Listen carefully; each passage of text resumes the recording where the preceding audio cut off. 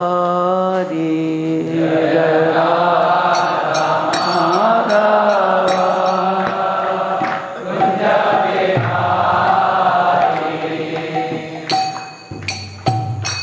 Jaya Radha Madhava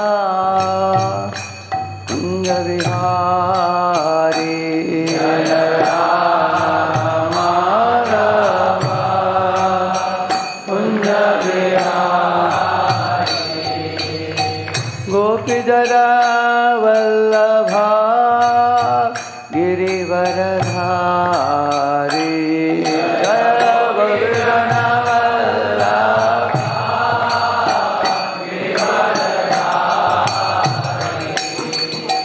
Gopijana Vallabha Girivaradhari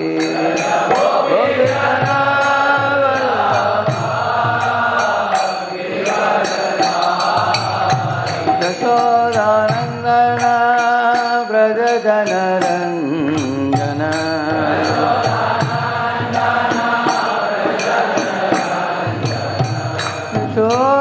Yashodanandana Brajajanaranjana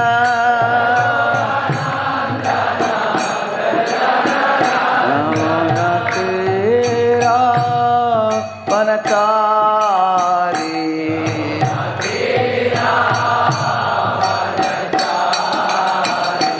Namanatira Vanachari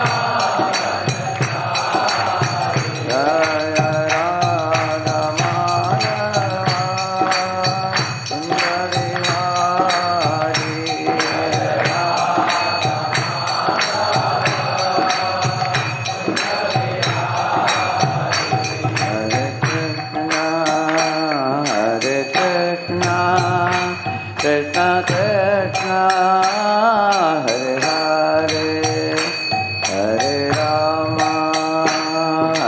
Rama Rama Rama Hare Hare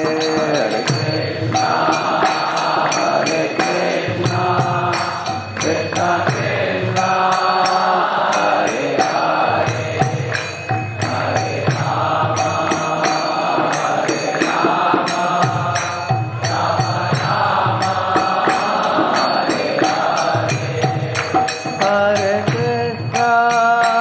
Hare Krishna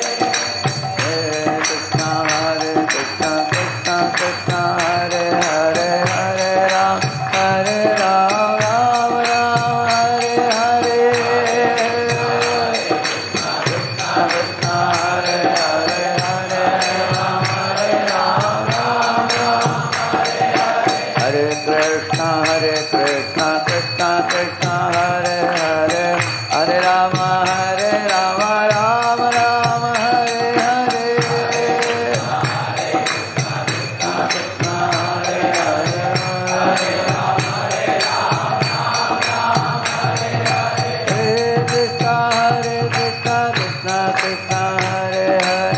Hare Ram, Ram, Ram, Hare Hare.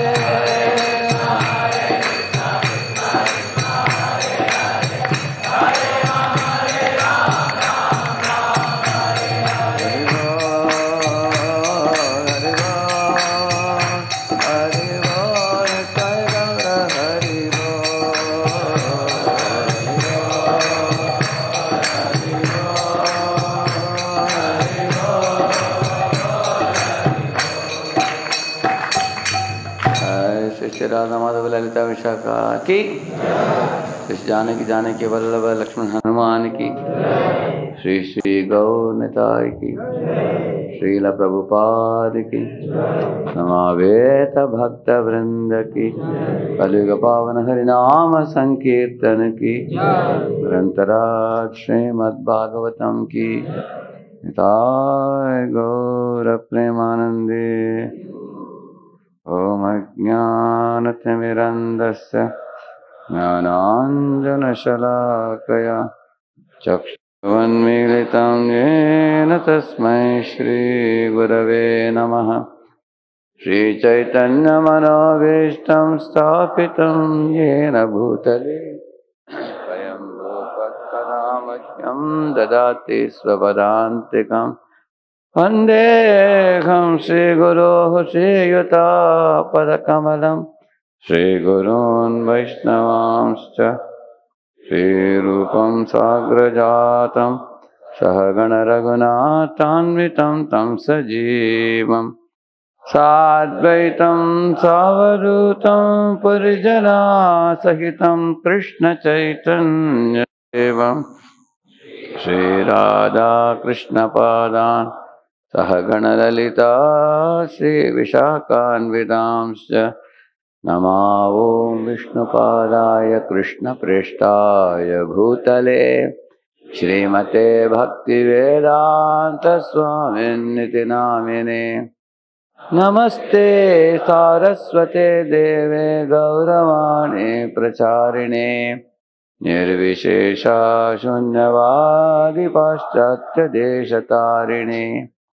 नमो महावदन्याय कृष्णप्रेमप्रदायते कृष्णाय कृष्णचैतन्यनाम्ने गौरत्विषे नमः।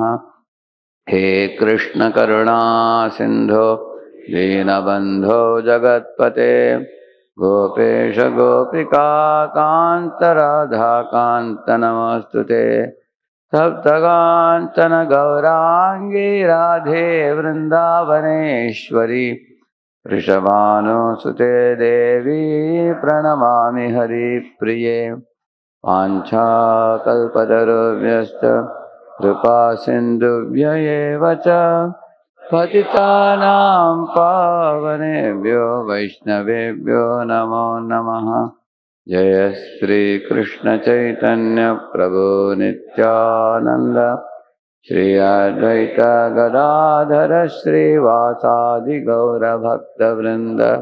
हरे कृष्णा कृष्णा कृष्णा हरे हरे, हरे राम राम राम हरे हरे। ओम नमो भगवते वासुदेवाय।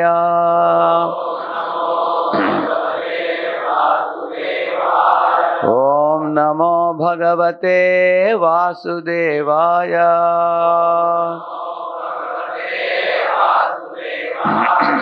ओम नमो भगवते वासुदेवाय।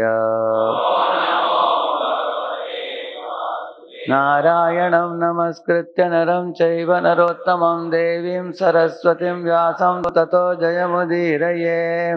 नष्टप्रायेष्व भद्रेषु नित्यं भागवत सेवया भगवत्युत्तमश्लोके भक्तिर्भवति नैष्ठिकी कृष्णाय वासुदेवाय देवकी नन्दनाय च नन्दगोपकुमाराय गोविन्दाय नमो नमः. Welcome all of you for the Srimad Bhagavatam class this morning.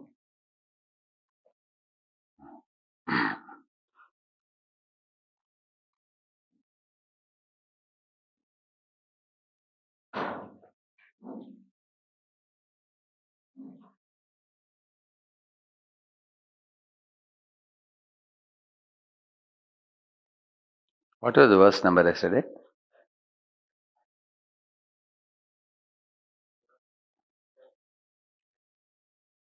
5.1 point?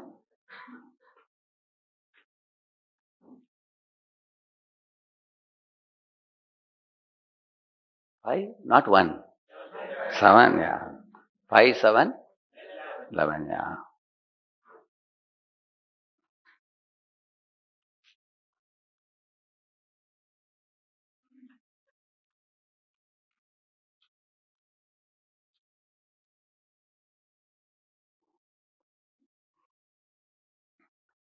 So we finished the 7th chapter. It was a short chapter.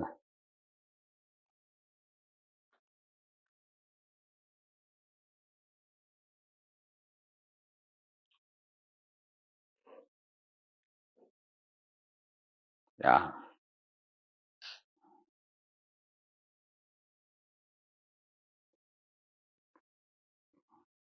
So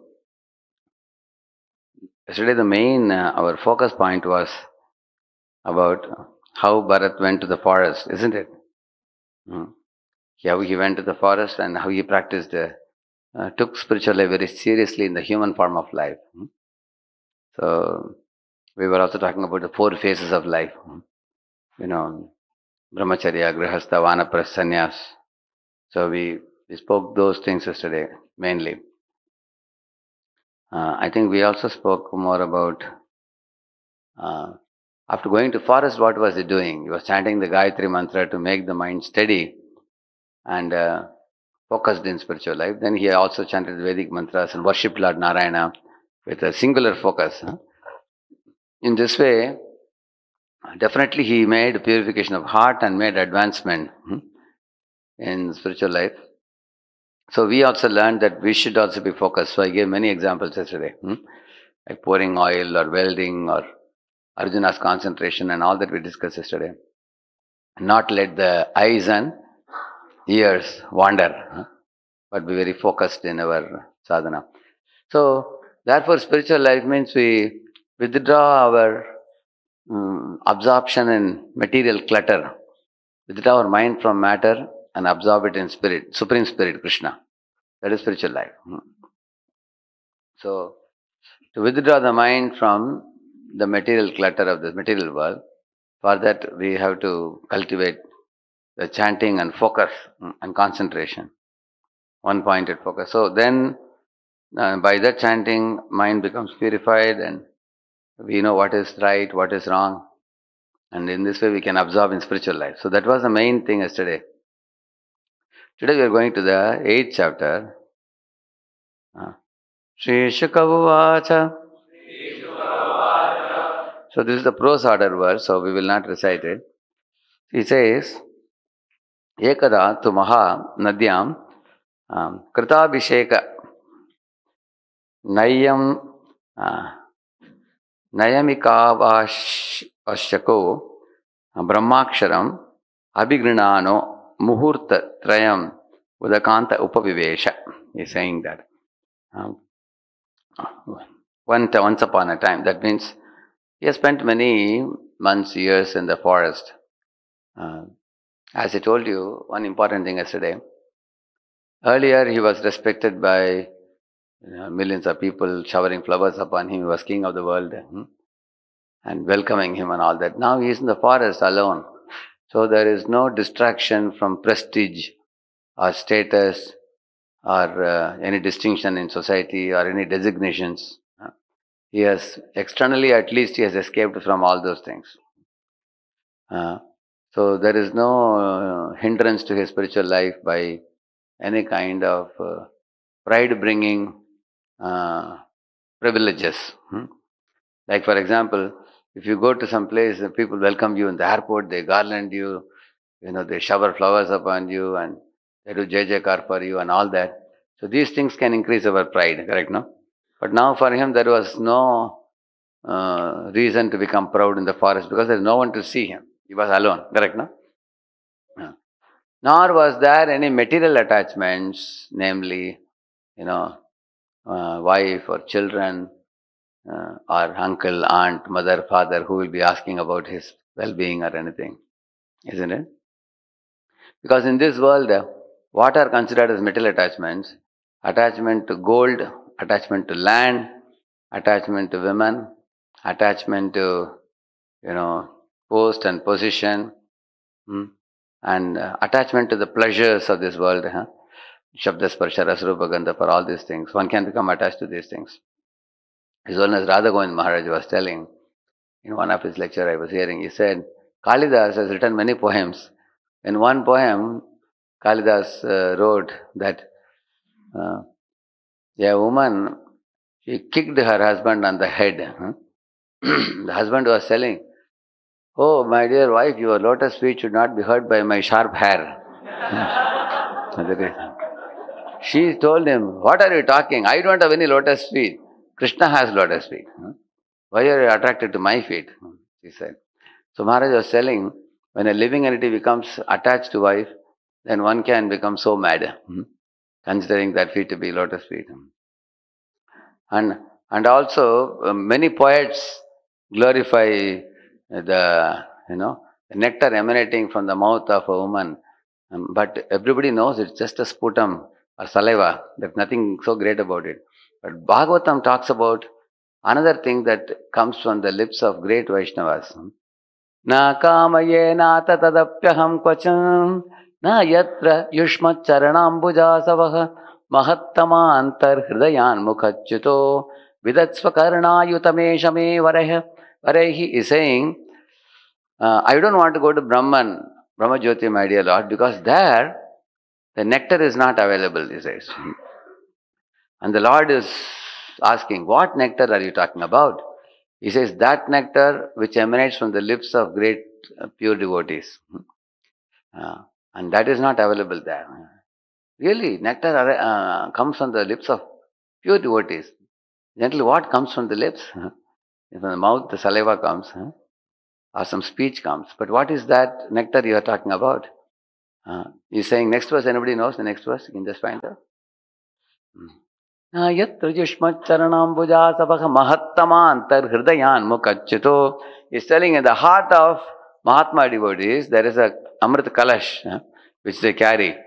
And then when they speak, that nectar comes out, the same honey from their Amrit Kalash from their heart, it comes out through the mouth. And then he's saying, for partaking the advantage of that nectar from the mouth of great devotees, I want millions of years, he's saying. Just 2 years are not enough, he's saying. What is the next verse? Anybody found out? If you say na kamaye, if you put it immediately, it will come. Na kamaye natha. Okay, I can find that. Sa uttama shloka mahan mukhachyuto. He's saying, Sa uttama shloka mahan mukhachyuto. Mahat means Mahatma Purushas. From the Mahatma devotees, mukha, sa uttama shloka mahan mukhachyuto. Uttama shloka means the glorification of Lord is compared to honey mixed with the saffron dust particles of the Lord's lotus feet. So, why is it saffron dust particles? Because it is holy.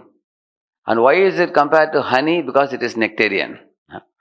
So, sa uttama shloka mahan mukhachyuto bhavat padamboja sudha kananilaha smritir punah smritir vismrita tatpa vartmanam kuyoginam no vidaratyalam varehi is telling sa uttama shloka mahan mukhachyuto. Mukhachyuto means to fall. Achyuta means which doesn't fall, correct, no? Chuta. From the lips of the Mahatma devotees, the honey mixed with the saffron particles of Lord's lotus feet drips out. When Bhavat Padamboja Sudha Kananilaha. When they are talking your glories, Uttama Shloka. When they are glorifying your pastimes through songs, through descriptions of your Nam Rupa Guna Lila, when they do that, that time this nectar comes out, he's saying. Bhavat Pada Ambuja, he's saying. Your lotus feet. In your lotus feet, the honey mixed with the saffron particles of your feet is coming down. And that honey from your lotus feet is gathered by pure devotees and kept in their heart in a golden kalash. And then that comes out when they speak, he's saying. Bhavat Padamboja Sudhakana Nilagas Smritir. What is it? Smritir Punar Visprita Tattva Vartmana. That means we have become Vismrita Jivas in this world, forgetful Jivas. But when we partake of the nectar, when the Mahatma devotees speak, that gives Punah Smriti. That means Spriti comes back. Krishna said, no, Nashto Moha Smritir Labdha.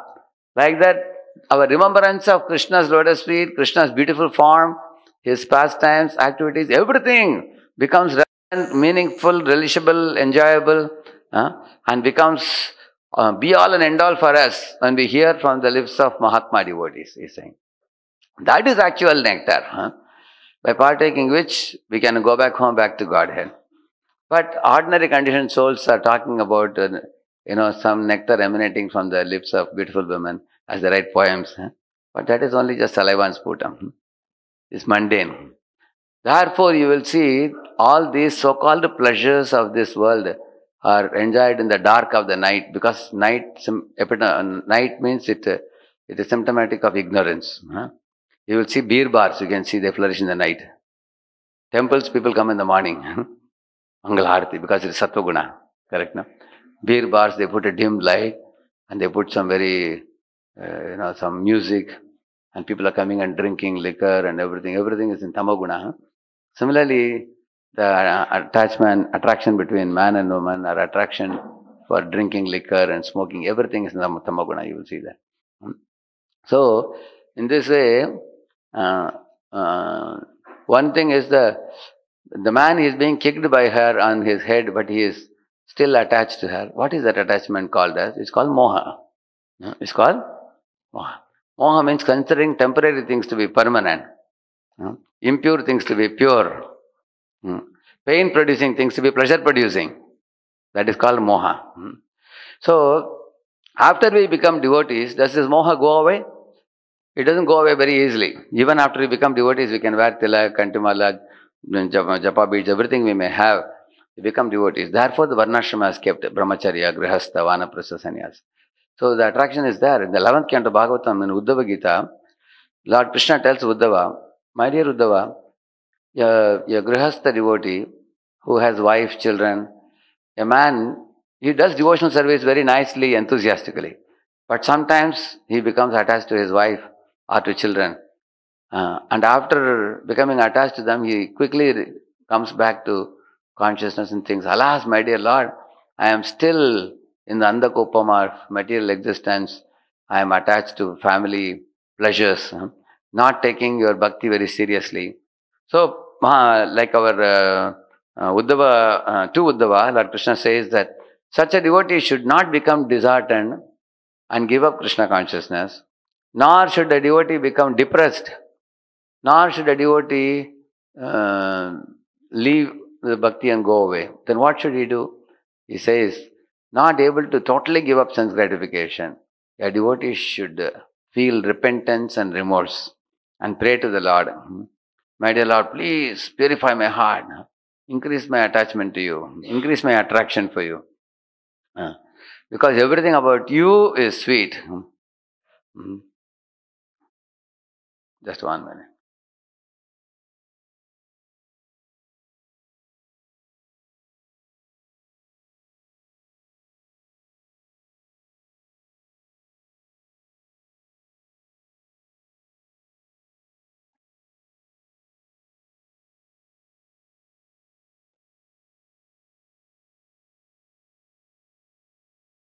Yeah.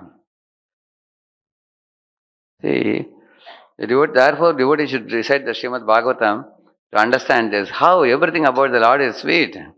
Adaram Maduram Vadanam maduram adharam maduram vadanam maduram nayanam maduram hasitam maduram nayanam maduram hasitam maduram hridayam maduram gamanam maduram hridayam maduram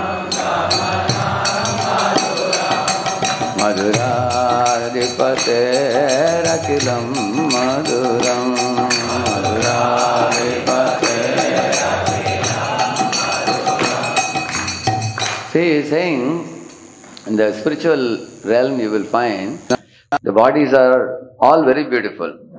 Lord is very beautiful, the devotees are also very beautiful. What are their bodies made up of? Sachidananda Swarupam. Actually, that's the beauty of the spiritual world. One day, one of Prabhupada's disciples made one item in the kitchen. That was some special item, somewhat like Rava Laddu type of item. But many things are put up in that. It was not intended to be made as Rava Laddu, something else came out of that. So they went and gave to Prabhupada. Prabhupada ate it. As Prabhupada tasted it, he said, "Oh, this is simply wonderful," he said. And then they asked Prabhupada, "What name can we give for this?" Prabhupada said, "Call it as Simply Wonderfuls." And that became very popular recipe after that. Now all over ISKCON people make. And then Prabhupada said, "Just see, Krishna's prasadam is simply wonderful." Everybody said, "Hari Bol," they said. Prabhupada said, "See, Krishna is so wonderful." And then he said, "And Krishna's beloved Radharani, she is so merciful and she is so wonderful," he said. "And Krishna's cows are so wonderful. And Krishna's devotees are so wonderful." And Prabhupada said, "All of you are wonderful. Krishna conscious philosophy is so wonderful. Our chanting and dancing is so wonderful." Like the Prabhupada said, ultimately everything is wonderful. He said in relation to Krishna. So, this song is a similar song. He says, when Krishna plays on the moonlit night, the moon shines on his lips. So, therefore his lips look very beautiful. And his face is like a full moon. Radha Vrindavan Chandra, we say, no? It's like a full moon. It's very beautiful. And Nayana Madhuram, his eyes are like lotus petals. Shantakaram Bhujakshanam Padmanabham Suresham Vishwadaram Gaganasrisham Megavaranam Shubhangam Lakshmi Kantam. There is Kamala Nayana.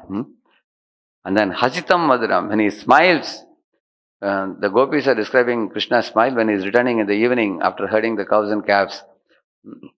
They are talking about his curly locks of blackish hair and his loving glance and the beautiful smile. That is Hasitam.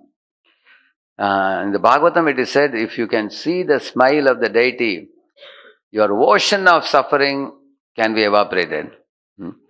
Hasam Hare Ravanatakila Loka Tivra Shoka Ashru Sagara Vishoshana Atyudaram, it is said. It can evaporate ocean of sufferings. Many people come and say, "I am suffering so much, please pray for me." Actually, they should appreciate the smile of the deity. Then he's saying, Hridaya Madhuram, his heart is very beautiful. Why? How he treats Sudama. Therefore, his heart is very beautiful. I showed you yesterday how he treats, and one of the programs I was showing, how Krishna treats the peacocks with respect. So, you will see his heart is very beautiful. When he walks to the forest, the gopis are appreciating the lotus feet of Krishna walking to the forest. Chalasiyad braja tarayan pasho nalena sundaram natate padam shilatranam kure siratidaha Kamanaha Kantagachati. They are saying, when you walk to the forest, your Trinachara Anugam. Trinachara Anugam means, Trin is grass, Trinachara means, who eats grass? Cow. Anugam means one who follows the cows. Who is following? Krishna's lotus feet is following. The Trinachara Anugam. So your lotus feet are following the cows, keeping them in the front. and your feet are so tender, but you are putting your feet over the grasses and thickets and the pebbles and thorns in the forest, and you are such a great lover of cows. Your name is Govinda, your name is Gopal, isn't it? They are appreciating. So in this way, his gamanam, his walking is beautiful, and therefore Madhuradhipater Akilam Madhuram, everything about him is beautiful. Venur Madhura, Renur Madhura, Renur Madhura, Renur Madhura, Padir Madhura, Padau Madhura, Padir Madhura, Padau Madhura, Nrityam Madhuram, Sakhyam Madhuram, Nrityam Madhuram, Sakhyam Madhuradhipater Akilam Madhuram, Madhuradhipater Madhuradhipater Akilam Madhuram, Madhuradhipater. So he's saying, when Krishna plays on the flute, not only gopis are attracted, gopas are also attracted. Nadyo narascha mudita kupita nimesha. Like that it says, not only naris are attracted, naras are also attracted. Not only naris and naras, even the peacocks, even the cuckoos, even the deers and the cows, calves, demigods, everybody is attracted to his flute. Similarly, the dust of his lotus feet has delivered many. Ahilya was delivered, Kaliya was delivered. He has kept his dust of his lotus feet on many and delivered them. And his hands are also panir. His hands are very fragrant. Like the whirl of a lotus smells very fragrantly, like that. So when he touches his hand to somebody's head, immediately they will get millions of benedictions. It's called as Varadaraj. When he keeps his hand like this. Varadaraj. And giver of benedictions. Pado Madhura. His feet are wonderful. Lotus feet. Why he keeps his lotus feet like this? So that all the 16 symbols in his feet can easily be accessible to his devotees. Therefore, Krishna is more merciful than our Vishnu and Ram also. Vishnu and Ram stand in attention pose like in NCC. Whereas Krishna stands like this so that his 16 symbols are immediately activatable. Therefore, his lotus feet are beautiful. And then Nrityam Madhuram, he dances on the hoods of Kaliya, and all the demigods are amazed by that dance. Maybe we will show a little bit of Krishna's dance. We will try. Check it well. Tattakajam, tattakannam, tattakarrum, tattajam, tattakajam, tattakannam, tattakarrum, tattakujanam tarita takujanam tarita janam tarita dimita kita janu takujanam tarita takujanam tarita janam tarita dimita kita janu adbhuta nartana chitrita mudrita vidyuta mudbhavam adbhutam adbhutam takujanam tarita takujanam tarita janam tarita dimita kita janu adbhuta nartana chitrita mudrita vidyuta mudbhavam adbhutam adbhutam takujanam tarita takujanam tarita Ditishutakaala vidhinutashila atishayanila dhutapadalo takujanam tarita takujanam tarita Ditishutakaala vidhinutashila atishayanila dhutapada lola takujanam tarita takujanam tarita janam tarita dimita kita janu tadhimita kita dhimitada dhimita kita dhimitada tadhimita kita dhimitada karitajam takataritajam takkitta katonga katonga tam tadim tatom tatai takarakamala drita abhayavara pradata kudinam takadinnam kita takatatai tangatai tam Dhrigatagatagadhinnam tangatatai tangatai tam kadamba kisalayam itanu purapadam chalita kritapadattam Tillana dhrigatillana dhrigatillana tatagattagaya mukhaparamam tasmita navavara pujita padaivala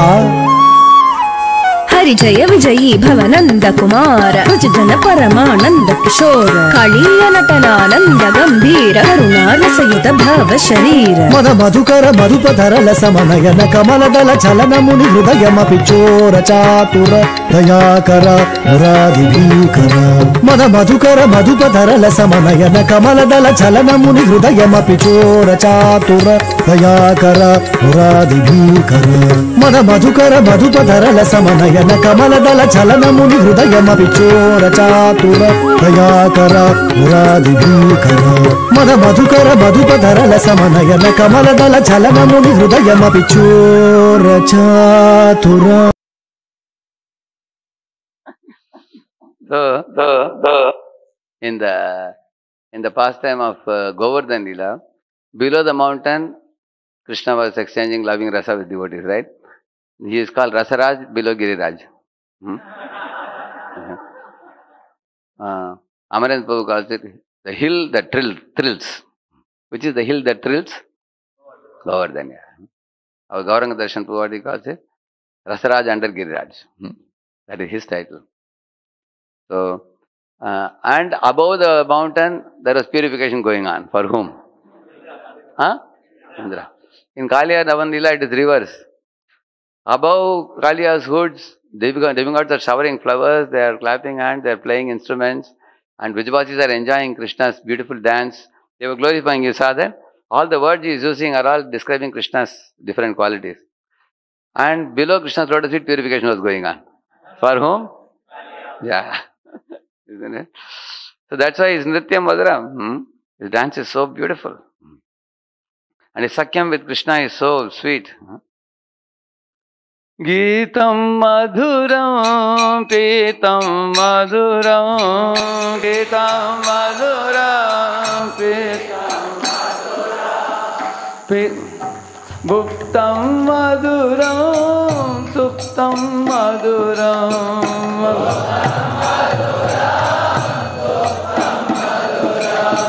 Rupam Madhuram, Tilakam Madhuram.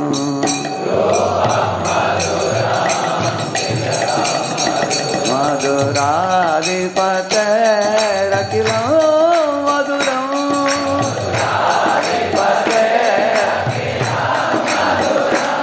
Madhuradipate Rakilam Madhuram.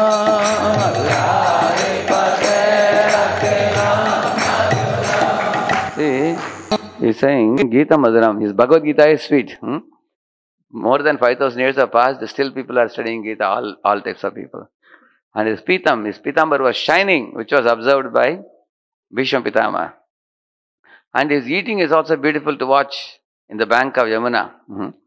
And he is eating God, Jagannath. And his sleeping is also very beautiful. Many Yashoda's friends come to see Krishna sleeping. Sleeping beauty. And similarly, Lord Ranganatha is lying and sleeping. If somebody is sleeping, who will come to see? You go to meet your friend, if he is sleeping, you'll say, okay, I'll come later, you'll go away. Whereas a long queue of people go to see sleeping Lord Ranganath. He's lying in the Ananta Shesha and sleeping. So everything about him is sweet. His Rupam, his form is so beautiful. And his Tilakam, he wears a Kasturi Tilakam. Very beautiful. Madhurajipate Rakilam Madhur. So I was showing this. Why? Because if one's mind becomes absorbed in Krishna's beauty, then one will not be attracted to the perishable beauty of this world. So Lord Krishna tells Uddhava that even though one may become a devotee, still the old lingering attachments are there. Therefore, there is a ashrama kept where one can gradually be purified of the material attachments, and both husband and wife can uplift their attraction to Krishna. Sometimes a man is attached, sometimes a woman is attached, sometimes children are attached to many petty toys and commodities. So, everybody in this world is suffering from the disease of material attachment in this world. So, that material attachment is called moha. Moha, it's called sneha and moha. Begins with sneha, eventually becomes moha. Illusion. Like Chitraketu was attached to his Harsha Shoka, correct, no? When that Harsha Shoka child was taken away, what kind of, he was falling and getting up and falling and getting up. He went mad, isn't it? And the queen, her hair was disheveled. She was loudly shouting and yelling and crying because that is due to the metal attachment, very strong metal attachment. Everybody in this world has to come to pass. No? Body has to die one day. But they were so much uh, attached to the child. So, therefore, here also, this pastime is about the metal attachment of Bharat Maharaj. It is said one day after finishing his morning duties, evacuating, urinating, bathing, Bharat Maharaj sat down on the bank of the river Gandaki and for a few minutes and began chanting his mantra, beginning with the Omkara. Tatra tada Rajan Harini Pipasaya. At that time, one deer came there to the river out of thirst for water.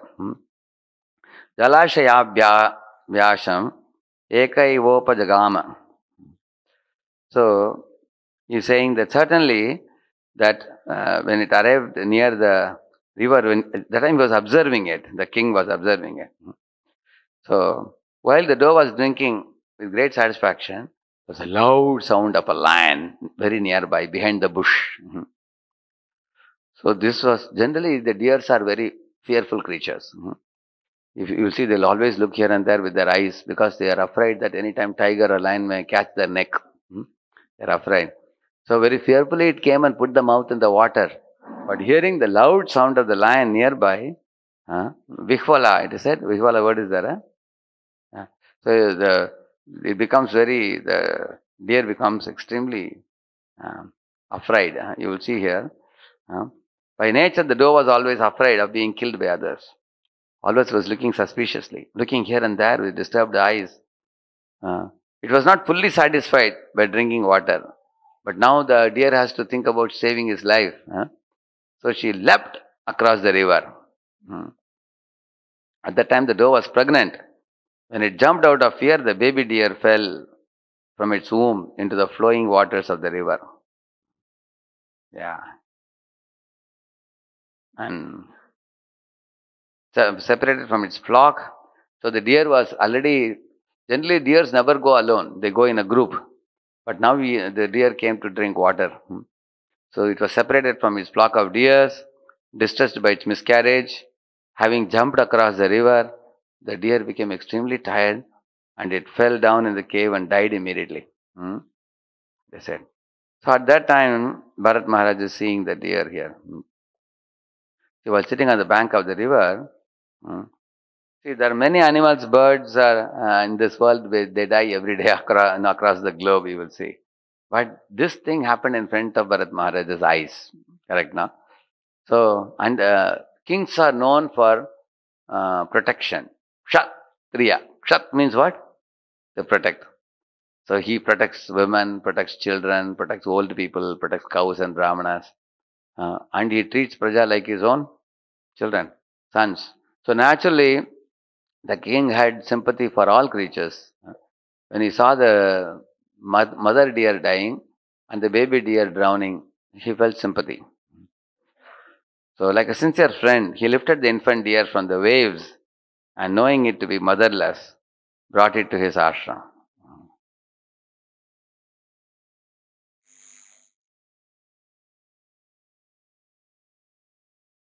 So here is a scene, what we said just now, which you are seeing here. So, he is picking up the tender baby deer from the river and taking it to his ashram. Actually, he is living like a monk. He's a Vanaprastha stage now. They're called Vanacharis. Vanaprastha is a Vanachari. Later on, one takes sannyasi. In ISKCON, there is one, His Holiness Danavir Swami Maharaj. He went through all the four orders. He joined as a brahmachari. Then he became adhikari. Adhikari means 25 to 50, they are called adhikaris. He was Danavir Das adhikari. He was a grihastha. Then he took Vanaprastha. Then Danavir Das Vanachari. And then now he is Danavir Swami Maharaj now. Gone through all the four stages. ISKCON, yeah. So I was fortunate to meet him in some of those stages. I have seen him, very great soul.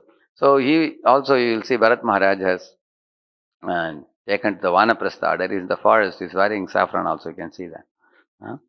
And he is carrying the deer in the hand. and taking it to the ashrama to protect the deer from the lions and tigers, because right now the deer is very tender and helpless, correct now? So with that idea, he's taking the deer and uh, so he thought that the deer is motherless now. Such an orphan should not be left behind. One should pay attention. Thinking like that, he took it to the ashrama.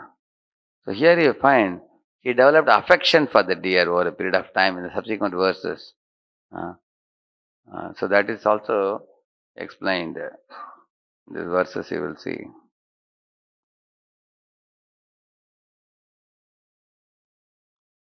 See, here he says he had almost reached the point of loving service to the Lord, but even in that platform, he could fall down to material platform. Lord used his example as a example to teach all of us. Hmm. See, Prabhupada is saying spiritual salvation and liberation from material bondage must be worked out with great caution. Otherwise, a little discrepancy will cause one to fall down again into material existence. Whether you're brahmachari, grihastha, vanapra, sannyasi, whoever it is, even if you have spent 10, 20, 30, 40 years in Krishna consciousness, 50 years also, we all have to be very alert and careful. You can see Dhruva Maharaj, he had seen Lord Vishnu eye to eye. After coming back, he had a confrontation against yakshas. And he was about to become driven by rage and anger and develop hatred for those yakshas. But who protected him? Swayambha Muni came and gave advice. Samyaccha Rosha Bhadramte. He pacified him. He told him, it's not at all worthy for you to develop hatred for the yakshas, because then you cannot go back to Godhead by having hatred in the heart. Similarly, Bharat Maharaj went to a very advanced stage in devotion service, but he was getting distracted by this deer. Prabhupada is saying we should be compassionate by raising one from material platform to spiritual platform. Otherwise, at any moment, our spiritual advancement may be spoiled and we may fall down onto the material platform.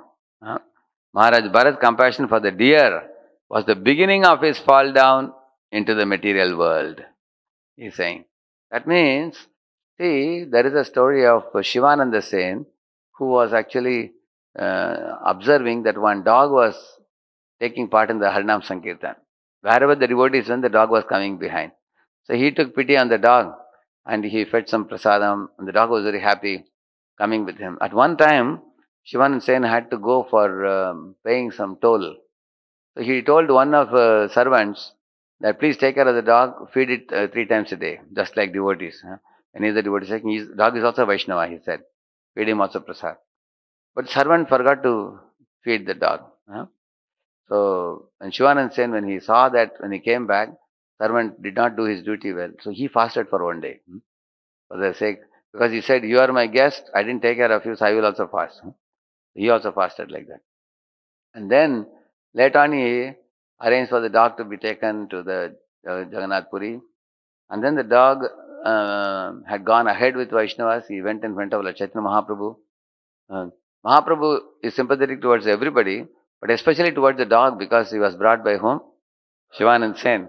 So Mahaprabhu sang Lord's holy names and the dog danced in front of him. And Mahaprabhu fed him some coconut pulp. So the dog ate the coconut pulp from Mahaprabhu's hands.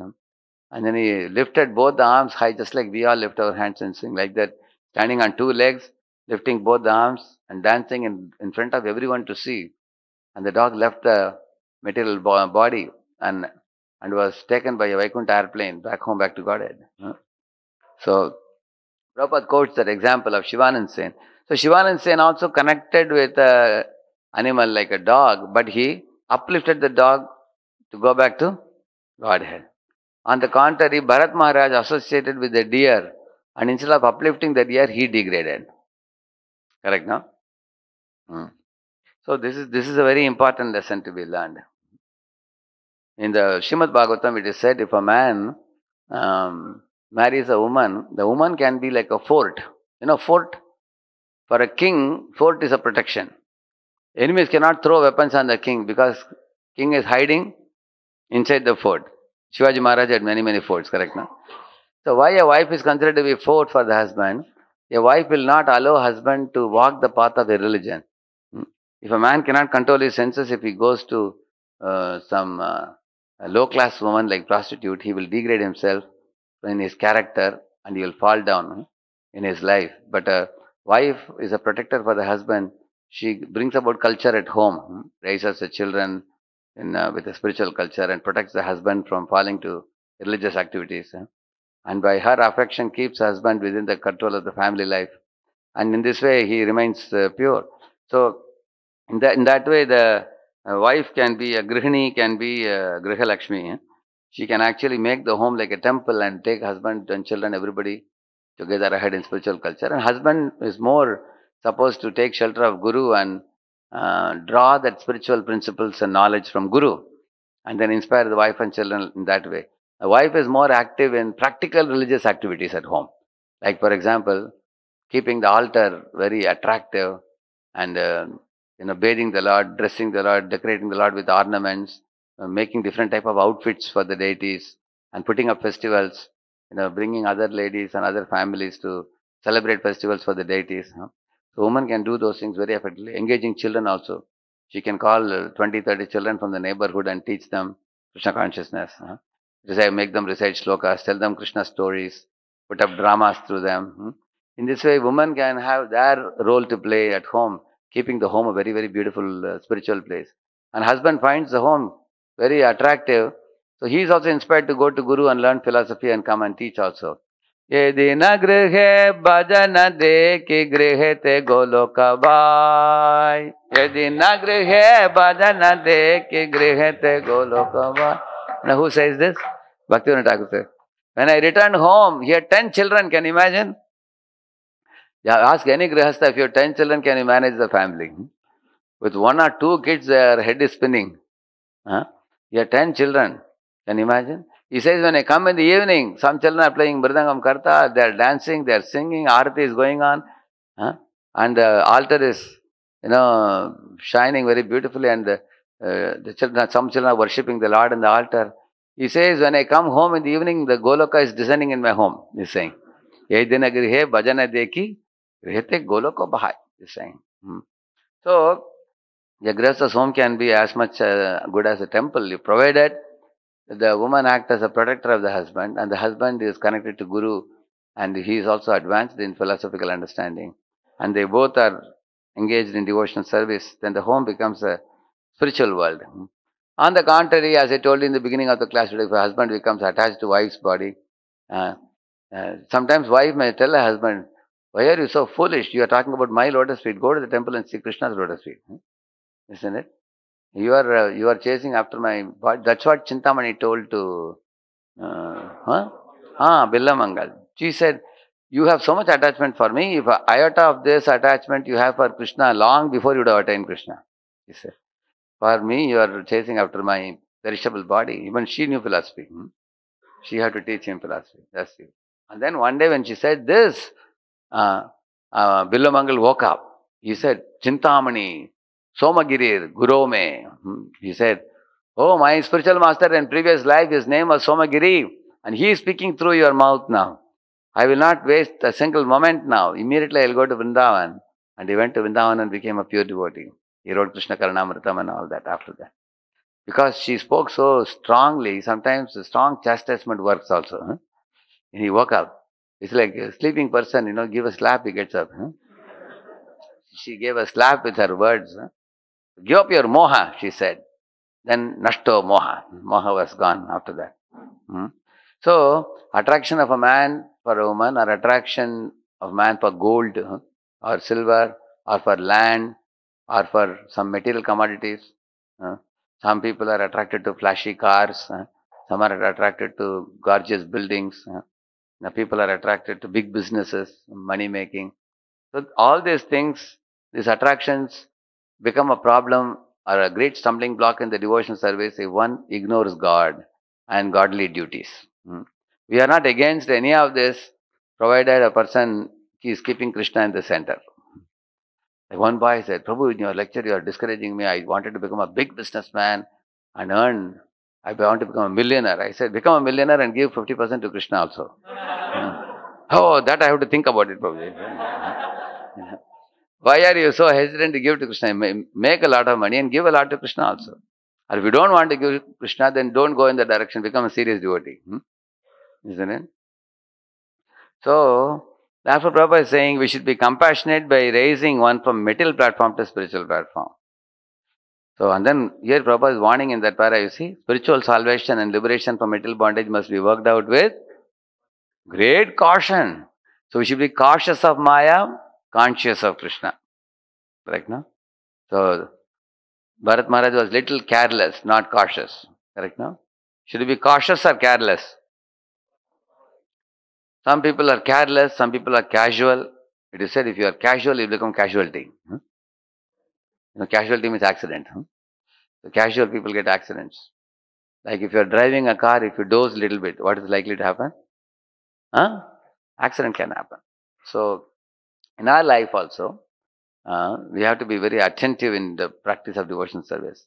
Little discrepancy will cause one to fall down into material existence, he says. Yeah. Yeah.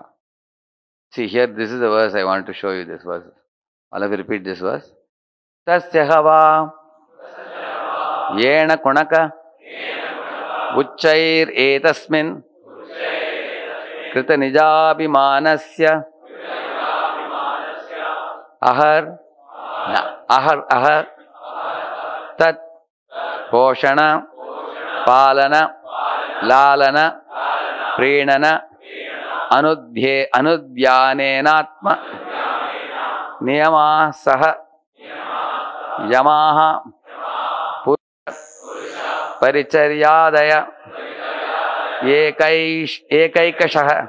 एकैकशः कतिपयेनाहर गणेन वियुज्यमानाः kill serve एवोदवसन्.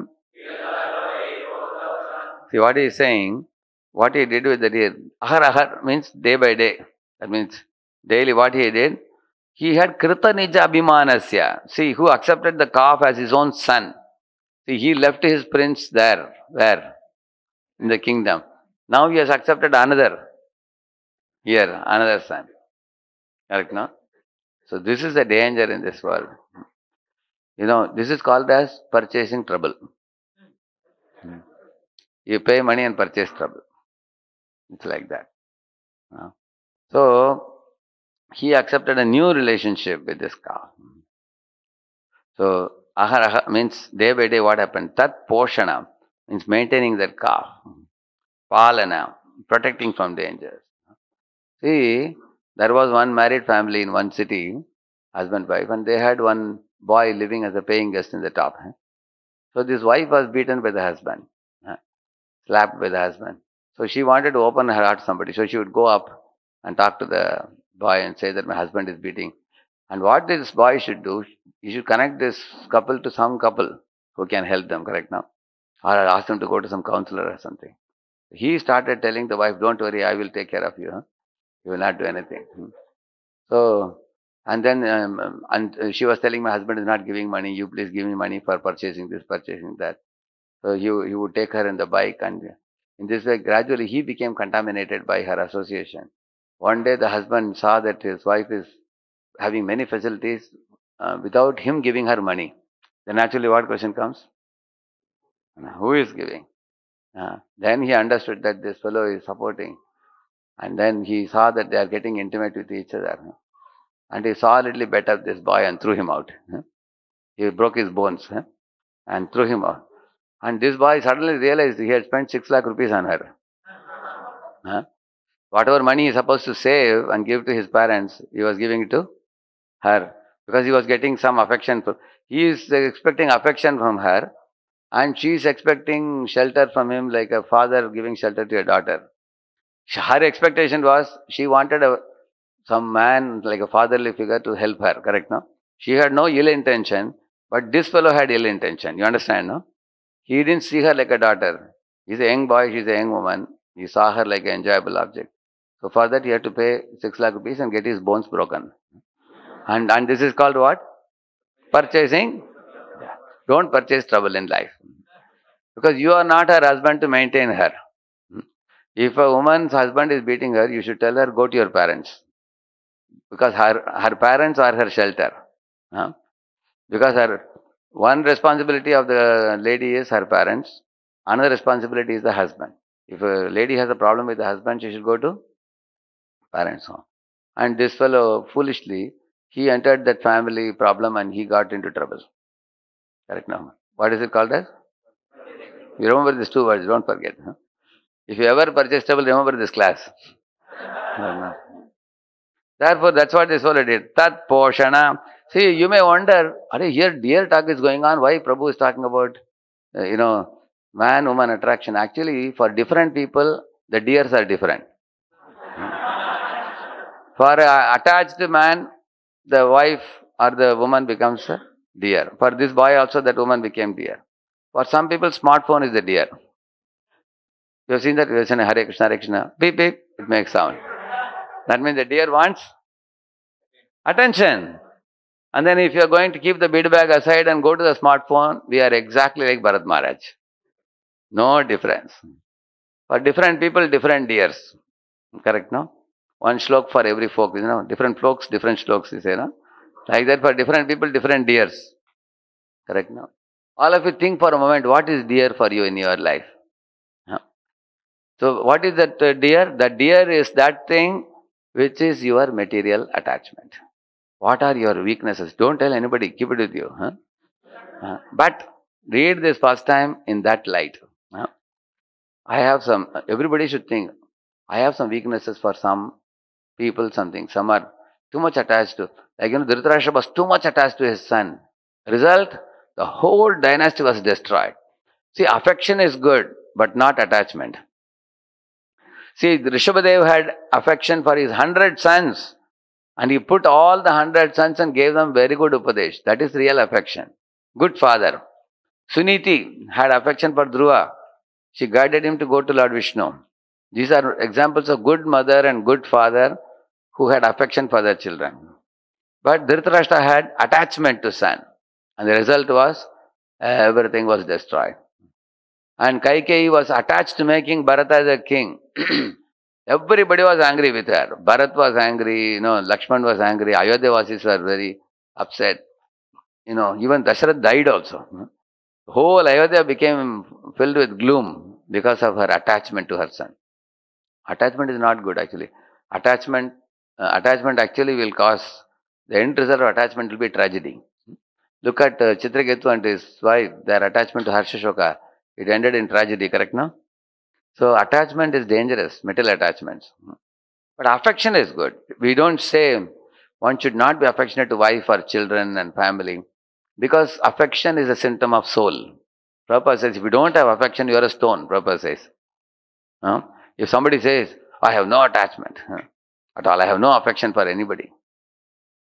Like one fellow went to an ashram, a Guruji asked, what do you want? He said, I want to join the ashram. He said, why? I have no feeling for anybody in this world, he said. And Guruji said, better you go home now. Stay with parents and develop some feeling, then you come. Because for becoming a bhakta, you need feeling for Krishna. If you don't have any feeling towards anybody, how will you develop that bhakti feeling? Because if you don't have any feeling, you are a stone. Therefore, affection is natural. But what is the difference between affection and attachment? You may have a question. Correct, no? You will see that one who is affectionate can say no if the person is demanding something unreasonable. You will see that. Like Yudhishthira Maharaj. He is not attached to Draupadi. He is telling Draupadi, hey, 3 years are only over in the forest. Now you want to go back and attack Kauravas? What kind of thing you guys are talking, you and Bhima? Like that, Yudhishthira Maharaj could stop her from her wrath, from her anger, and also could control her, because he was very knowledgeable, he was very wise, he was very detached also. So he was affectionate to Draupadi, but not attached to her. He was not controlled by her, you see. In the same manner, we all in our life also, it's a duty of everybody to take care of their mother, father, wife, children, everybody affectionately. Actually, God has put them under you, not for you to exploit them. Attachment means exploitation.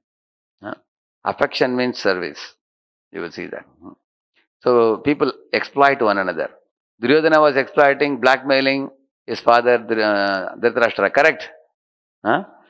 He was how he could emotionally blackmail him, because he knew that he is attached. Some children come to parents and say, Mama, give me money for the cocoa chocolate. And the mother is thinking, how to say no to my child. If I say no, the love will be affected. You know, then the mother gives the money. And the child goes and eats. And the child knows anything I want. My mother, father love me too much and they'll pamper me and they can't say no. So in this way, the children who are pampered too much, they don't become good leaders.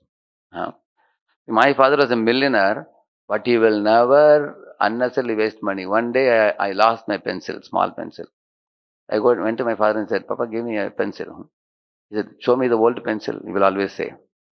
I said, why are you asking for the old one that's finished? I said. So he said, I want to see whether it is finished. He said, show me how much it is finished. I said, see, you are a millionaire, you have so much money. Why are you so bothered about this small pencil? He said, nothing doing. Unless you show that pencil, you will not get another one. I had to spend 2 hours. At last, I found it inside one file. It was there. Then I showed him the small pencil. He said, still you can use it, he said. It has to become more half size, then only I'll give you. He will not waste a single penny, you see. He was very strict. So, actually, if you unnecessarily don't waste Krishna's energy, you teach people like, therefore, he was affectionate to me. He was liberal in many things. But at the same time, you will not waste things also. So if you are going to be attached, people can emotionally blackmail you. If you are attached to anybody. There are women who blackmail their husband or father or son if they are emotionally attached. They will mislead them. Same with men also. Men can exploit women if they are emotionally attached to them. If emotionally attached to somebody, you will be blackmailed. Therefore, we should know how to be affectionate and not be attached. And we should be detached and not be indifferent. What is the meaning of detached and not indifferent? Yudhishthira Maharaj was detached. At the same time, he was not indifferent to Draupadi. He was affectionate to Draupadi. So these are very deep things that are taught in the scriptures. A man has the duty to protect his wife and children and be affectionate to them, kind to them. He is a protector, provider and guide for the family. He should bring all the grocery and everything and put up the family. He is a provider. He should protect them. Protecting, the topmost protection is spiritual protection. And materially also he should protect them. And he should provide for them. And be a guide for them, like a compass for them to advance in spiritual life. At the same time, here as he says here, aharaha, tat poshana, palana, lalana. What he was doing? He was maintaining that calf, protecting from dangers, raising it or showing love to it by kissing and so on. Prinana, petting it in love. Anudhyanena, by such attachment. Atma niyamaha, that means his personal activities for taking care of his body. That means he even ignored his body. Saha yamaha, with his spiritual duties also, such as non-violence, all and simplicity. Purusha paricharya adeha, including worship of the Supreme Personality of Godhead and performing spiritual duties. Eka ekashaha means it doesn't happen suddenly. Eka ekashaha means little by little. Day by day, you will see that material attachments will degrade your spiritual duties. You will see that. Someday you will see that morning 16 rounds didn't get over. 4 rounds are remaining. You will think that I will stand in the afternoon. I stand in the evening. At night, 10 o'clock, you find 4 rounds are pending. That means this is a sign of fall down. Prabhupada says we are degrading in our consciousness, keeping rounds for late night like that. It doesn't suddenly happen. Similarly, you go home, that is parents are watching TV. So you think, I should not be a fanatic, just for their, for them to feel nice. I will also just give them company for some time, 5 minutes. And you go for 5 minutes and they get up and walk out and you are watching. You are watching for another 2 hours, changing the channel, this channel, that channel, watching different things like that. So in this way, you will see everything starts little by little. Maya doesn't want your 24 hours. She says, just give me 1 minute. And from that 1 minute, she will slowly extract half an hour, 1 hour, 2 hours. Eventually, you will suddenly find Maya has occupied your whole system. Similar to that story of the sheikh you must have heard. Sheikh was sleeping inside a tent and the camel put his head inside and asked, Sir, it is too cold outside. Is it all right if I have my head inside? And the sheikh was so tired, he said, all right, he said. After some time, the camel was thinking, this fellow is very comfortable inside. And I am outside, my whole body is freezing in cold. Then the camel asked, sir, it is too cold. Can I put my two front legs inside? And the sheikh said, all right, he said. Then it put two legs inside. And suddenly the sheikh was feeling chill all over the body, freezing cold. And he opened his eyes and he saw the stars in the sky. Do you know why? And he saw the moon also. What does it mean? Camel occupied the whole tent and he kicked him outside. That is how Maya comes. Maya will first put leg and say, sir, can I come in? And if you are attached, what you will say? Okay, all right, no problem. Little bit is all right, okay. And little by little, she'll occupy whole everything. So therefore, Jadabharata became so strict. Later on, when Bharata became Jada, see, Bharata symbolizes carelessness. Jadabharata symbolizes caution. Bharata is lenient and Jadabharata is strict. You will see that. Jadabharata behaved like a deaf, dumb, and man who cannot speak or who cannot hear. You correct, no? Later on, when the same Bharata became deer in one life, and then third life he became Jadabharata. He was very strict. You see, one day I was going in the train. I was sitting in the berth. My train journey is the only time I can study a lot. I study Bhagavatam for 20 hours, sometimes 15 hours also. I like long train journeys. Many people tell me, can we give you a flight ticket, Prabhu? I don't want any flight ticket. I want train ticket. Why I want train ticket? You can study. Nobody can disturb you. Go to the berth. Just open Bhagavatam. Hours and hours you can study. That's why I underlined all these things. And you can make notes and everything. So when I was sitting, my assistant was crying. Prabhuji, do you know? Down, those who are sitting there, Tamil family. He said. I told him, shh. Don't tell them, I said. Whenever I got down, that family talked to me in Tamil. I only talked to them in Hindi. So they thought I am a North Indian. They were thinking like that. So, and it was going on. I was speaking generally in Hindi only to them. After the train was about to reach the destination, just half an hour before I came down, then I spoke to them in Tamil. Of course, they were very happy. தெரியாது எங்களுக்கு நீங்க தமிழ் பேசுவீங்கன்னு சொல்லிட்டு like that they were saying. We never knew that you speak Tamil, they were saying. And they started lo talking. They said, we could have nicely associated with you. What is association? They were only talking. They never let me talk. Talking so many things. So anyway, I allowed them to talk whatever they wanted and told a little bit about Prabhupada, and then I got down from the train. Then I told my assistant, see, why I told you not to tell my language? Because I followed the footsteps of Jadabharata. Correct, no? Jadabharata, why he was like deaf and dumb? So that he can focus on the Supreme Lord. Because if these people knew I am a Tamil fellow, my Lord, they will strip off my time. They will get me down and they will talk low. Throughout the journey, all my time would be gone. So sometimes you can act as Jadabharata in situations where you think people will unnecessarily waste your time. You agree? Better to be deaf and dumb in places that people do prajalpa. Correct, no? How many of you understood this example? You understood it? Oh, everybody understood. Okay. So, here, that's what we are saying. See, he gave up his bodily care, his own bodily care. He gave up his spiritual duties in this way. Purusha paricharya adeha ekashaha. Every day, little by little, day by day, katipayena aha ganena.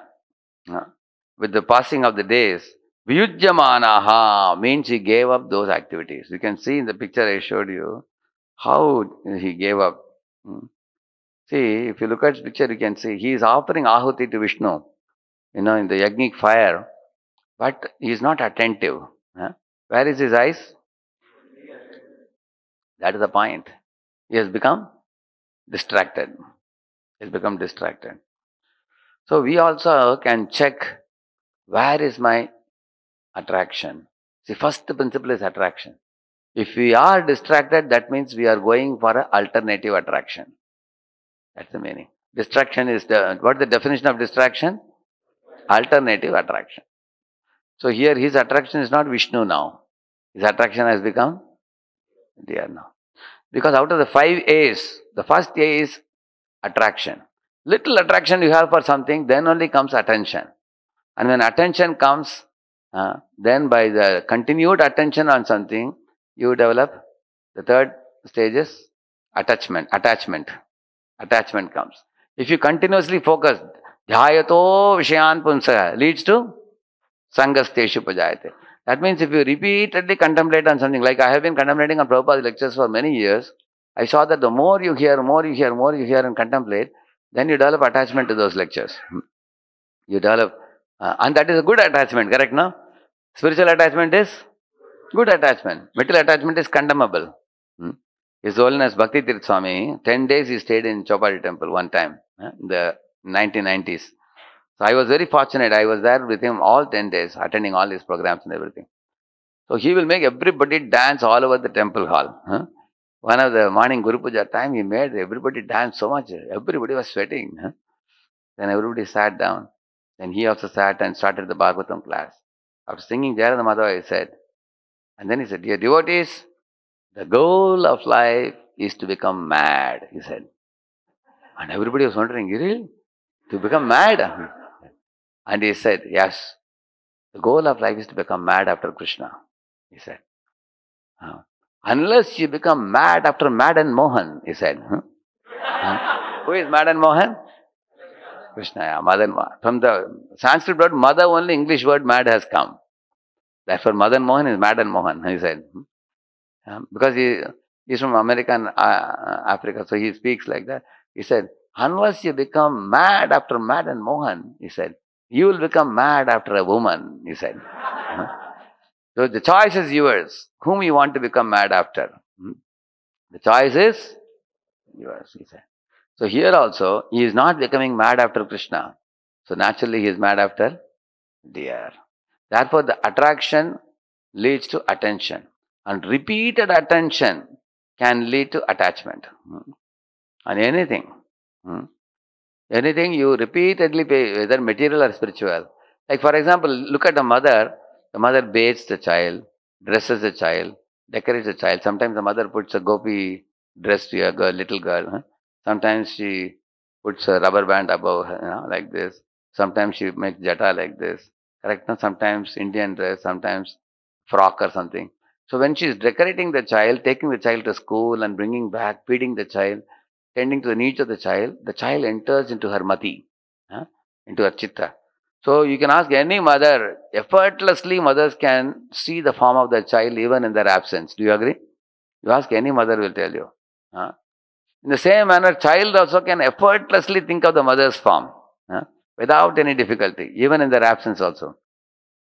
Because they are repeatedly attending to the child and the child is with the mother, they develop a very strong bond like that. Same thing we should do with the deities, and same thing we should do with Krishna also.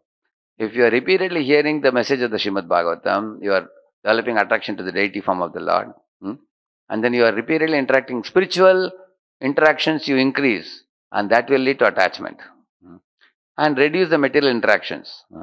Therefore, we say maximize Krishna time, minimize Maya time.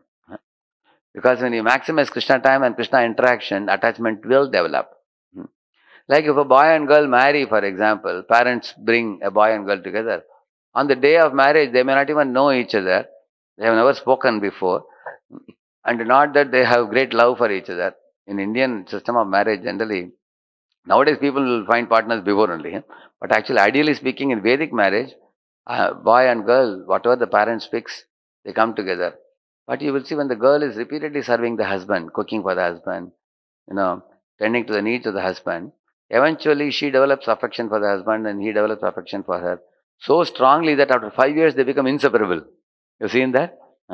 Sometimes you find in a family when a wife dies at the age of 75 or 80, the husband will die within 3 months or 6 months. You've seen that? Because they cannot be separated. They have developed such a strong attachment. How? Because of repeated dhyayato vishayan, repeated interaction. In one sense it is good also. Why it is good? Because husband and wife should stay unitedly for the whole life, assisting one another in spiritual life. In one sense it is good. In the same manner, with Krishna also, if you increase the interaction with Krishna, you are going to develop attachment to him. That's a secret actually. Attraction leads to attention. Attention leads to attachment. And attachment leads to absorption, complete absorption. Absorption means avishta, we say. Vishayavishta chittanam Vishnur avesha na bhavet. This is from Vishnu Purana. Vishnu Purana says, Vishaya avishta chittanam. If your chitta, if your heart is absorbed in Vishaya vasanas of this world, like the deer and other things, then Vishnu avesha na bhavet. Means you cannot have absorption in Krishna. Bhogaishwarya prasaktanam taya apahrita chetana. You are just dragged away by bhoga and aishwarya. Bhoga means attraction for the opposite sex. And aishwarya means big things. Like for example, big bungalow, big car, big shopping mall. One is fascinated. Oh, my Lord, how much material opulence, like that. Gold, silver, diamond. One is fascinated by that. So that is Aishwarya. Bhoga, and if you are going to absorb our mind in that, then Taya Apakrita Chetsadam. You are being dragged away by those things.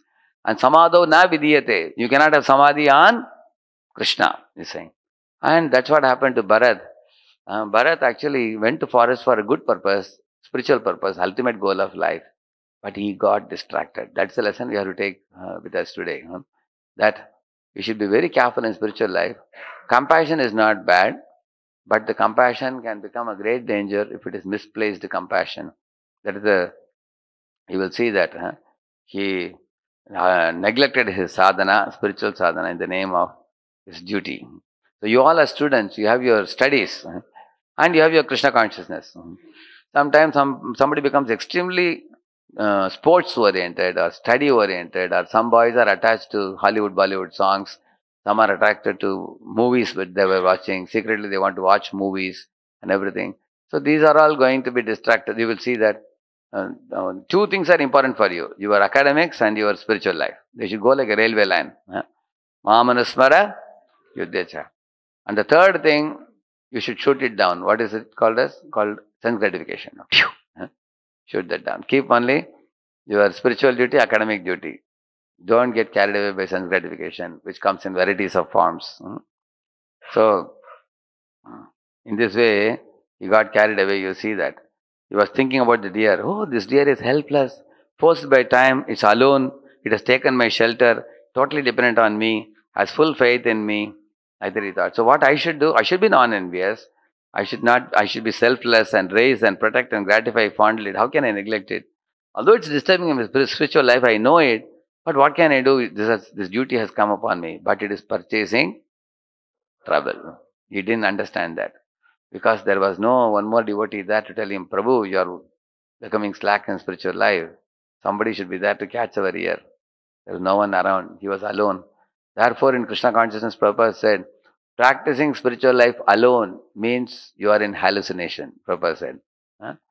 In Kali Yuga, Shange Shakti Kali Yuge. In Kali Yuga, the Shakti is in coming unitedly and chanting the holy name and practicing spiritual life. It's very difficult in Kali Yuga to remain alone, like what Bharat Maharaj is doing. Even in those days, by living alone, he fell down. What to speak of now? In Kali Yuga, you can be easily packed, sacked, and carried away by Maya very easily. Very easily. Because Maya comes in multiple forms. One devotee was telling, just see this small silicon chip. The silicon chip is from where? From sand. From sand, a small silicon chip. And that silicon chip is shaking the whole world now. You can see that. Maya can come in a silicon chip also, in a piece of sand also she can come. You can have 50,000 songs now in a CD-ROM, isn't it? And a small thing. You can have so many things. So, in this way you find that Maya comes in varieties of forms, subtle forms nowadays. Subtle forms. So, therefore one has to not neglect one's sadhana. By being, Sripad Ramanacharya says, just to put yourself in the association of devotees. Don't worry about anything else, he says. Just be with devotees, that alone will take care of everything else. Papa is saying, be cautious, don't neglect. Neglecting rules and regulations and chanting Hare Krishna will cause fall down. Rise early in morning, bathe, attend Mangalarti, worship deities, chant Hare Krishna, study Vedic literatures, and follow all rules prescribed by Acharyas and Guru, Papa says. So morning program, what it does, chanting destroys material desires, gives determination, and awakens sleeping soul. Nice, no? So this is chanting. Chanting chur chur kar dega all the material desires. If one is chanting intensely, and it gives determination, willpower will be increased by chanting, and it awakens a sleeping soul. Jiva jago, in that song he says, Yeneshi Aushadhi Maya, Masibar he says, Harinama Mahamantra, yeah. So it wakes up the sleeping soul. And also, Yanam Shati Matrena Puman Bhavati Nirmalaha. Nirmala means it removes all the material desires and gives determination to practice spiritual life. And if we're not chanting, we get spiritual weakness. And we are deviated into material ambitions, you see. And regulative principles, what it will do, if you follow 4 regs, we lose our desire for sinful habits. Not only you give up sinful habits, you lose your desire only. How many of you are eating meat before, but now you have given up? Yeah, correct, no? Now, any of you, do you lament that you have given up meat eating? Huh? No, you have no attraction for it now, isn't it? You have lost your desire because you are following the regulative principles. And you get a firm conviction and bhava for Krishna. If you strictly follow this. Then studying Prabhupada books, discuss the subject minutely and inspect it, scrutinizingly study from various angles. But such study plus seva, if you do this, that gives you knowledge and bliss. When Prabhupada book study gives knowledge, and when you practically render seva, you get blissful experience. And you become convinced. And it is very easy to do the morning austerities. And you become ultimately successful in Krishna consciousness. And so hearing is compared to eating grains and drinking water. Both are important, isn't it? So hearing lectures and reading Prabhupada books is like eating grains and drinking water. If an ordinary man does not eat, he will grow weak and die. To hear and explain the scriptures is more important than just reading. Not only you all should read, you also should preach to some people whatever you have read in order to remember what you read. Hearing and explaining leads to assimilation of the philosophy. So these are all very important things. Chanting, regulative principles, studying Prabhupada books and hearing lectures. So if you take care of these things, we will not fall prey to Maya. We will be. So deviation causes fall down, though highly advanced. We should never think we are very advanced simply because one has accepted sannyas order. You see, if sannyasis have to be careful what to speak of us, should be very careful. So, okay, we'll stop here. You have been very patiently. This was a very important verse which I showed you. So, this is the purport which I have made it into slide which I showed you just now, based on this purport only.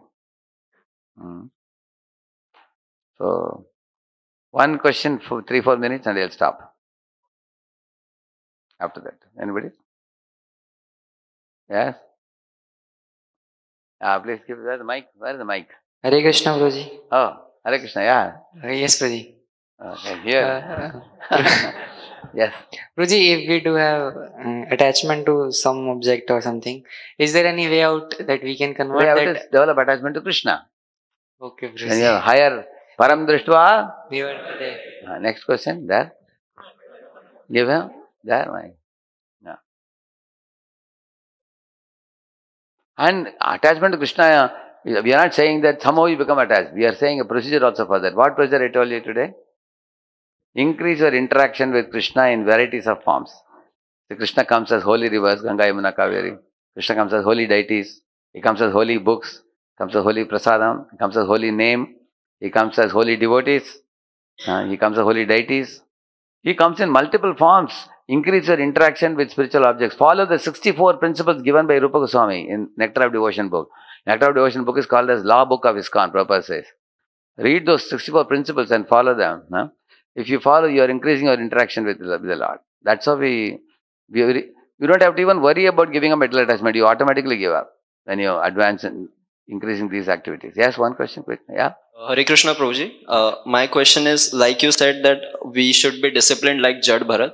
But my question is that those times were a little different, and today like people are in corporates and in colleges. So how can we be disciplined and at the same time not be indifferent to daily people we meet? I mean, say we can for gel up with example, others. say you are working in a computer project where there are 5-6 people who are not devotees. You can be business-like while dealing with them. For example, for the work sake, you can deal. If they tell you hi, you can also say hi.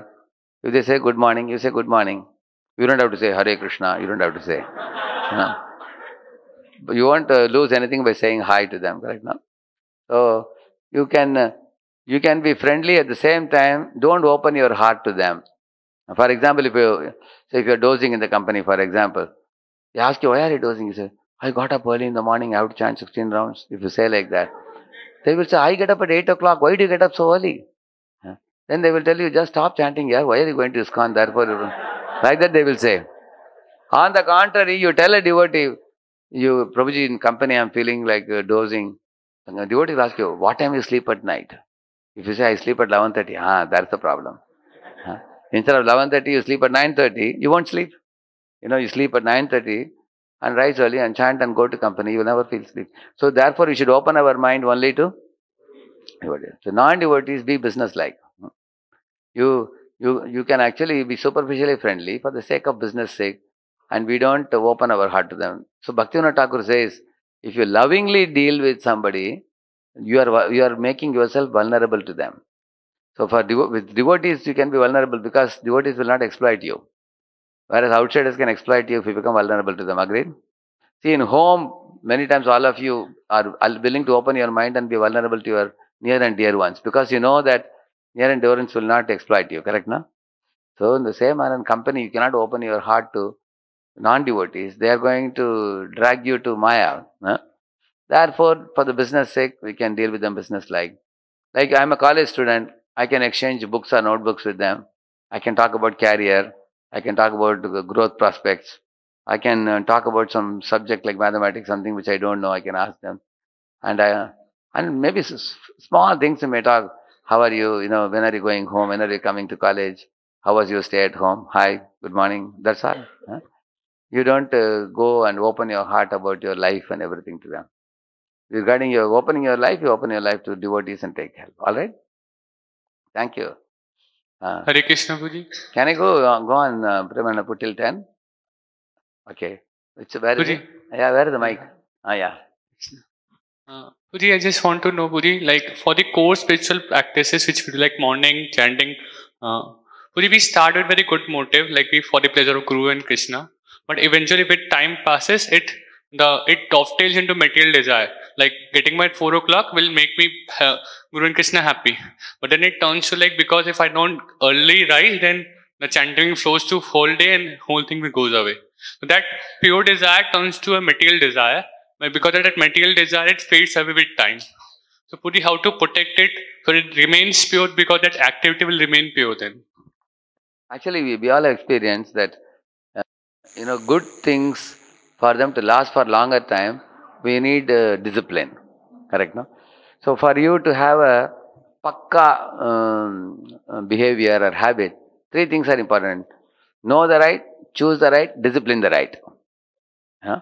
So know the right, choose the right, discipline the right. So if you know what are the right things which I should do from morning to night, write them down. Then now you know the right based on your teachings and everything. And do the right means start doing them. But if you are becoming slack, then you have to discipline yourself. Say, for example, somebody is not able to read Prabhupada books. What they should do? Just before taking lunch or dinner, half an hour I will read Prabhupada book. And only then I will eat dinner. You make it a point like that. It's called as queuing. We call it. Queue it either before or after. Then it will happen surely. Fixed time of the day. Daily, same time if you do one activity, it becomes a routine for you. So three things I will tell you very simple for cultivating any habit. Well, number one is don't try to bring about a large scale change in a quick shot in one round. For example, somebody is sleeping at 11 o'clock. Don't try to suddenly sleep at 9 o'clock. You won't get sleep at all. Huh? For every week, reduce your sleeping, reduce your timing by 15 minutes. If you are sleeping at 11 and getting up at, say, 7, for example. So sleep at 10:45 and then get up 15 minutes before. Got it, no? Then sleep by 10:30. Then second week. And third week, 10:15. And fourth week, 10. Like that gradually. This is like eating a watermelon. You can't eat like this. You slice it and eat it. That's the first thing. Second thing, You should have a role model in any good habit you want to cultivate. So find out which student is pakka and rising early in the morning. It never fails. Any of you know one student name you would like to suggest? Somebody who is pakka amongst your friends. He will never miss getting up early in the morning. Every day he will be up by 3 o'clock or 3:30. He will be up. Are there? You've seen that? Yeah. So if you know somebody like that, so that's your role model. Correct? No? You can go to the role models and tell them, please give me your mercy. Huh? Please inspire me.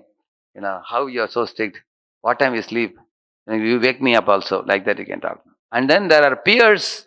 Peers means equal friends who all have a habit of sleeping early, getting up early. So you have to associate with them more. For example, if you go to the room where somebody always sleeps at 11:30, 12, 1 o'clock like that. If you associate with them, then they are also going to drag you late night. If you go to another room, another place where early sleepers sleep, you should associate with the early sleepers. Then you will also sleep early. Correct, no? The daytime also, if there are two rooms, one room is a sleeping room, another room is a studying room. Which room you should go to? Some people are putting a board, Muchukunda room, they're saying. See, Muchukunda was sleeping after helping demigods. After hard work.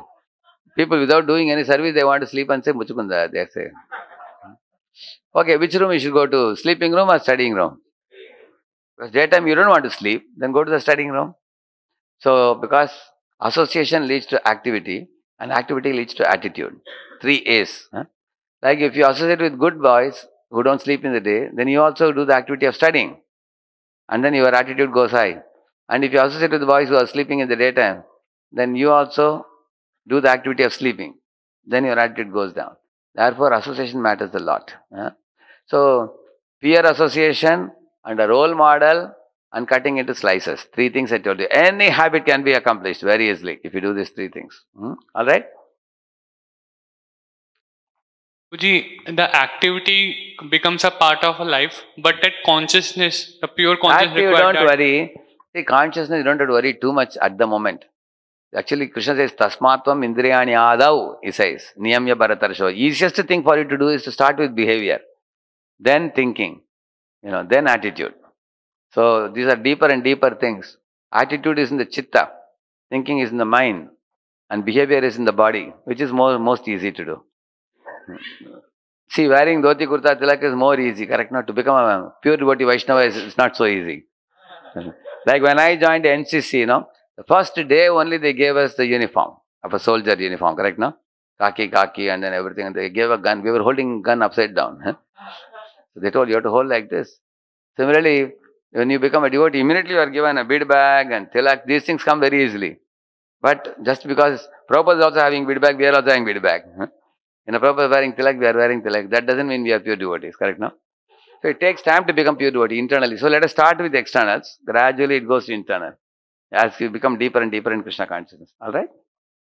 Srila Prabhupada ki, Gaur Bhakta Vrinda ki. Thank you very much.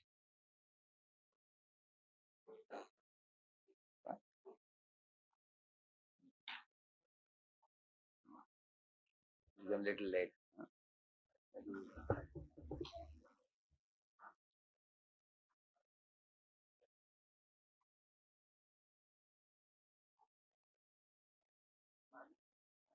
Hare Krishna.